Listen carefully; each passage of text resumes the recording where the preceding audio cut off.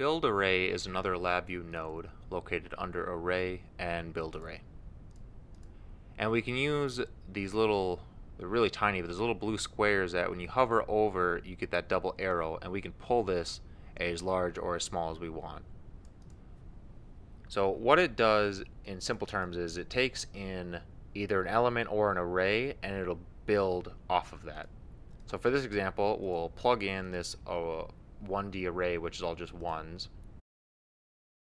So what I did on this one is I just plugged in my two one-dimensional arrays, and now I'm building a two-dimensional array coming out.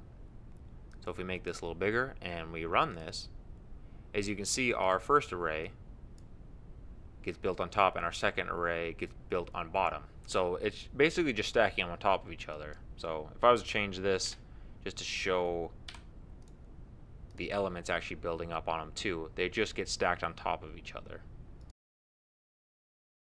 The same thing can also be done with individual elements.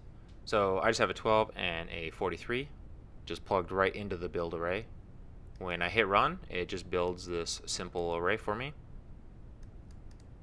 And this can be stretched out, same as a lot of the nodes, as far as you need them to go, depending on the size of your array.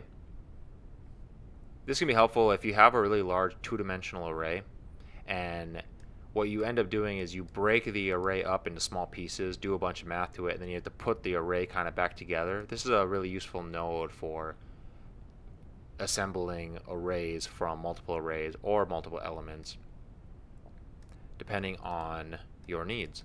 So that's build array, and hope this is helpful, and stay tuned for more.